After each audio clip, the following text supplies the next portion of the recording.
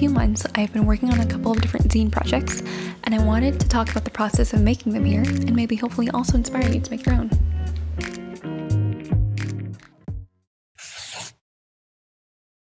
After going through the photos in my archive, I realized that I could organize my photos into 4 different thematic categories: photos of people in isolation, photos of pairs of people, landscape photos, and photos of liminal spaces. A theme is an overarching or recurring concept or idea that ties a piece of work together. Theo Crawford also has a great video where he talks about using themes in photography. When I try to come up with a theme for a zine, I usually think of a word or phrase that I want to build the zine around. I find that writing descriptions about my photos helps me better understand the mood and atmosphere that I was trying to capture while taking the photo. I also list out nouns, verbs, and adjectives that are common to the body of photos. Tia Weiss has a great video where she describes 5 different sequencing methods. I've linked her video in the description. I personally gravitate more towards using the essay method, where the photos that I choose to include in a zine are meant to support a concept, such as the concept of loneliness or the concept of liminality. But when I sequence images and clips for a YouTube video, I would use more of a chronological and narrative type of sequencing, where I try to build a rough story of someone traveling to different places over the course of a day. So in some of my past videos, I would sometimes start with a morning clip and then end with a clip in the evening to signal the passage of time.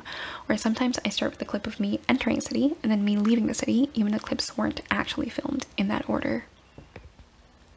There's no right or wrong way to sequence images.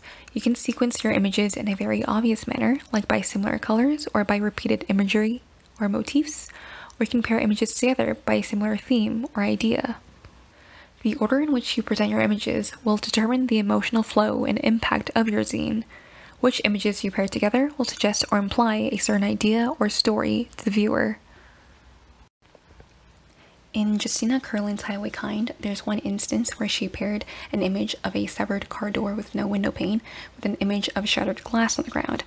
It's implied that these 2 images complete each other, even though we don't know whether the glass on the ground actually belongs to the missing window on the car door. In another example, she paired an image of an actual train moving through the landscape with an image of a child playing with a toy train set, which I think is a very poetic way of saying that art imitates life and how we imitate grown-up things when we're young. In Stephen Shore's survey, there are images that are paired by similar colors, like the peeling mustard yellow of the lamp with the mustard yellow of the table.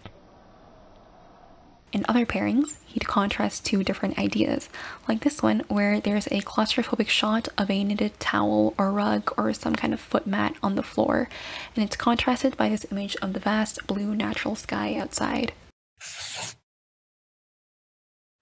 Once you've determined your photo sequence, there are several options for how to put your images together into a PDF. I used MagCloud because of how straightforward the process is. On the website, they provide you with templates you can download for Microsoft Word or InDesign. Once you download the template for whichever zine format you want, all you have to do is upload your images into the template.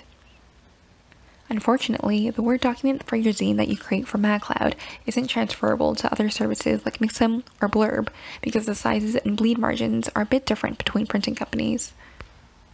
Although Blurb now owns MagCloud, the 2 companies serve slightly different purposes.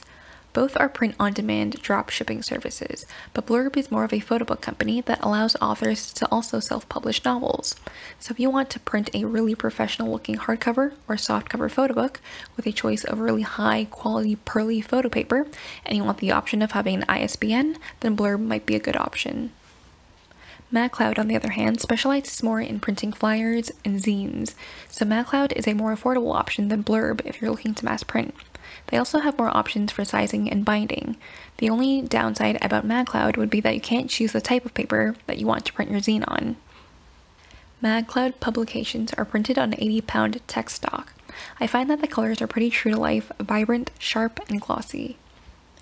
A general lesson that I learned from printing my work was that the colors tend to print a bit darker than what you see on your computer screen. So after seeing this happen on my first print run, I had to go back to lift the shadows a bit on the images and then reorder a second round of proofs. Now that I've gone over the technical process of putting together a zine, I'll now go over the creative process of how I came up with the 4 zines that I made. The first zine is photos of single people, or photos of isolated individuals in the city. I wanted to use Mavericks as an ironic title. We tend to think of Mavericks as being eccentric, unorthodox, daring people, but we don't often think of ourselves as being Mavericks, even though we all have unique and interesting lives and personalities. I wanted the zine to challenge the traditional idea of the Maverick by presenting these unassuming strangers as Mavericks, even though they aren't doing anything particularly out of the ordinary. I chose this image of people in a coffee shop as the cover because the earthy tones were reminiscent of the vibes that old lifestyle or fashion magazines had. The photo on the back just felt like a natural back cover image, with the man sitting on the side and the hang lights mimicking the layout of end credits that you'd see at the end of a movie. The second zine is meant to complement the first one. It's a zine of paired individuals. I titled the zine Symbiosis to reflect the interdependent relationship that we can have with another person. The zine has 24 images and shows different possible interactional dynamics between two people. The cover is a wraparound image, and it's an image that I took when I first started film photography, so it means a lot to me. I took it on an early Friday evening in November a couple years ago.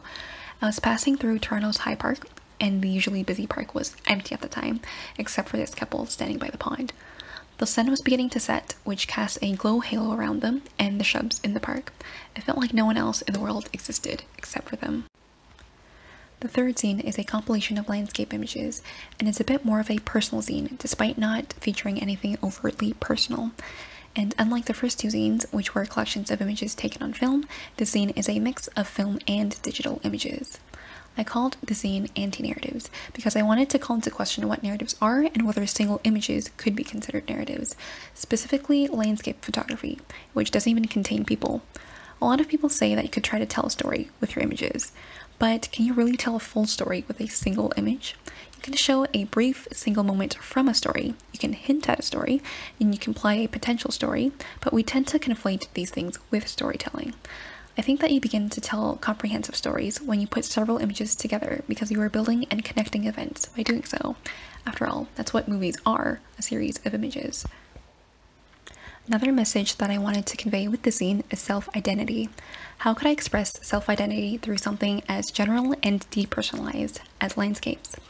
Over the years, I've taken landscapes while I was traveling through the States and through Europe, some while I was traveling through Asia, visiting my parents' childhood home, and some close to the home where I grew up here near Toronto. So I decided to split the zine into 3 sections. Landscapes I took in the East, landscapes I took in the West, and landscapes taken around home. It's kind of like a self-portrait through landscapes, although I did bend my own rules a bit in the zine because I did include some vague pictures of people in the distance, or pictures that imply the presence of people, but overall this zine is about capturing the environment around me. Compositionally, I found the square format to be really fun to work with because you can have images that span across the 2 pages. The fourth zine is much bigger and longer than the other 3. It's a letter-sized magazine and has 96 pages. I titled the zine Liminal because a common pattern in my photography is that I try to capture liminal moods. Liminality is kind of like the feeling of being in limbo. Things feel a little off, a little lonely, a little eerie, and a little uncanny, kind of like you're between dimensions. After making the zine, I came across a video by Clark Elisen where he talks about what liminal spaces are. People often associate liminality with an unsettling feeling, but I think that liminality can sometimes be a positive feeling, like nostalgia, where you're remembering an old home or an old friend. Like the Antinarrative zine, this zine is also a mix of film and digital photos. It's also split into sections. I have 4 chapters describing 4 different types of liminal spaces: urban spaces, nostalgic spaces, languid spaces, and mystic spaces. The cover is a shot of Montreal's Olympic Stadium and Tower taken during twilight hour.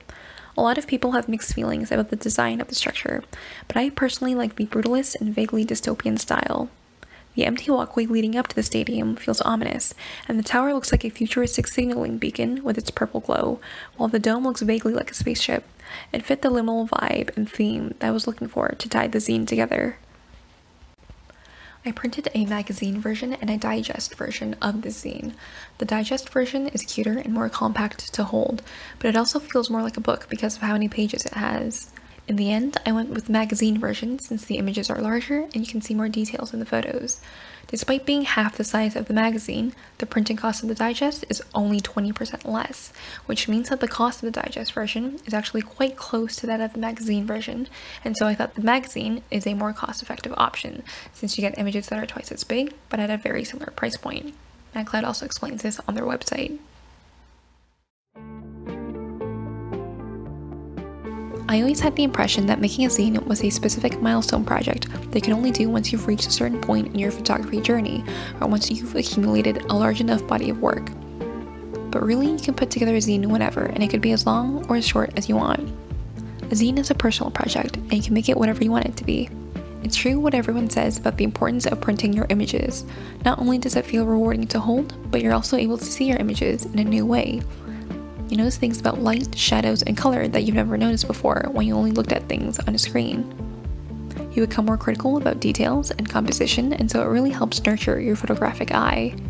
You're taking photos of real life, and so it makes sense to have the photos printed and held in real life.